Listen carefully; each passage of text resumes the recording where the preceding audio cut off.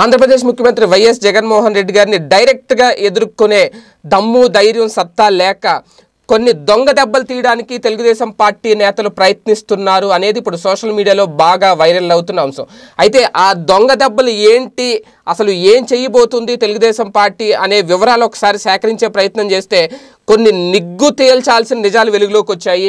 అంటే రాజకీయంలో ఇన్ని కుట్రలు ఉంటాయా? ఒక రాజకీయ నాయకుడిని, ఒక ముఖ్యమంత్రిని దెబ్బతీయడానికి ఇన్ని అడ్డదారులు తొక్కుతారా? దీనికి కొంత మీడియా కూడా సహకరిస్తుంది. ఆ వర్గానికి చెందిన మీడియా అనేది కూడా బాగా ప్రచారం జరుగుతుంది సోషల్ మీడియాలో. ఆ ప్రచారం వెనక వాస్తవాలు ఏంటి అని తెలుసుకునే ప్రయత్నంలో కొన్ని నిజాలు బయటకు వచ్చాయి.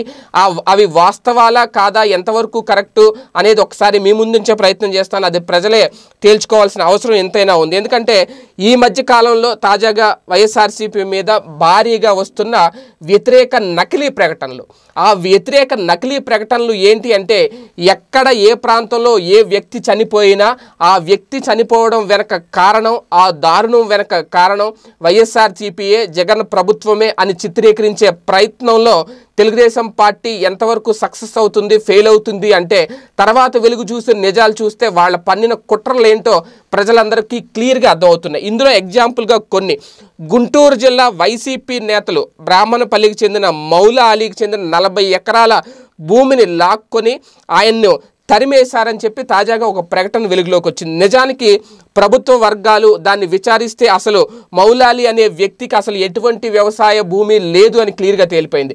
అక్కడే అర్థమవుతుంది ఆ ప్రకటన ద్వారా ఎలాంటి దెబ్బ కొట్టేందుకు ఆ తెలుగుదేశం పార్టీ నేతలు ప్రయత్నం చేశారు అనేది. ఇదే టైంలో పర్చూరు నియోజకవర్గంలో ఒక మహిళ కుటుంబ వివాదాల కారణంగా ఆత్మహత్య చేసుకుంటే అది కంప్లీట్గా వైసీపీకి చెందిన నేతలే కావాలని చేయించారు. వైసీపీ నేతల దారుణాల కారణంగానే ఆమె మృతి చెందింది అని చిత్రీకరించే ప్రయత్నం చేశారు. అయితే అక్కడ చంద్రబాబు గారు కూడా పరామర్శించడానికి కూడా రెడీ అయ్యారంట.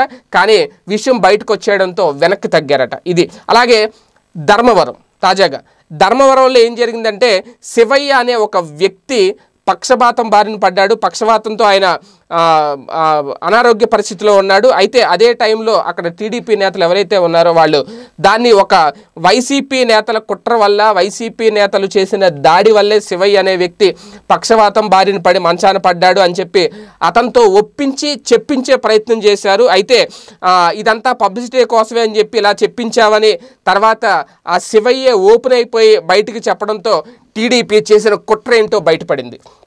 అంటే ఈ 3 ఎగ్జాంపుల్స్ కేవలం మనకు తెలిసినవి మాత్రమే. అంటే ఇలాంటి ఇంకా చాలా జరిగే ఉంటాయి, చాలా చేసే ఉంటారు.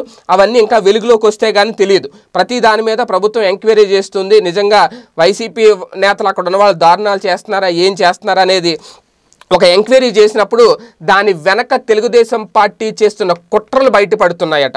ఇది వైసీపీ నుంచి అందుతున్న ఒక సమాచారం. అది ఎంతవరకు నిజమా, ఒకవేళ అబద్ధమైతే తెలుగుదేశం పార్టీ నేతలు ఎందుకు రియాక్ట్ అవ్వట్లేదు అని ఆలోచించినప్పుడు అది వాస్తవం కాదో ప్రజలకు అర్థమవుతుంది. ఏదేమైనా వైసీపీ నేతల మీద అలాగే జగన్ గారి ప్రభుత్వం మీద కొన్ని కుట్రలు చేయడానికి, జగన్ గారి ప్రభుత్వాన్ని దెబ్బ కొట్టేందుకు చేస్తున్న ఇలాంటి సిల్లీ ప్రయత్నాలు వర్కౌట్ అవ్వవు అనేది ప్రజలు గ్రహిస్తారు. అందరికీ వాళ్ళకు కూడా తెలుస్తుంది. కాకపోతే వేరే దారి లేక జగన్ గారు తీసుకుంటున్న నిర్ణయాలు ఏ రకంగా దెబ్బ కొట్టాలి, ప్రజల నుంచి ఎలాంటి వ్యతిరేకత తీసుకురావాలి అనే దాని మీద వేరే దారి లేక ఇలాంటి చీప్ ట్రిక్స్ ప్లే చేస్తున్నారు అనేది రాజకీయ విశ్లేషకుల అభిప్రాయం. చూద్దాం మరి ఇటువంటి ఇంకా ముందు కొనసాగుతాయా లేకపోతే తగ్గించి వాళ్ళ పరువును వాళ్ళు కాపాడుకుంటారు. Stay tune. మీరెక్కడున్నా ఏం చేస్తున్నా ప్రపంచంలో ఏం జరుగుతుందనేది ఇప్పుడు మీకు పెట్లోకి తెచ్చేసింది ఆన్లైన్ యాప్. పొలిటికల్, మూవీస్, రాశి ఫలాలు, ఆరోగ్య సలహాలు, సీరియల్స్ విశేషాలు ఇలా ఒకటేమిటి బోలెడన్ని విశేషాలను మినిట్ టు మినిట్ మీకు అందిస్తుంది ఆన్లైన్ యాప్. సో లేట్ ఎందుకు, డిస్క్రిప్షన్ లో ఉన్న లింక్ ద్వారా ఆన్లైన్ యాప్ డౌన్లోడ్ చేసుకోండి. Online, it's for everyone.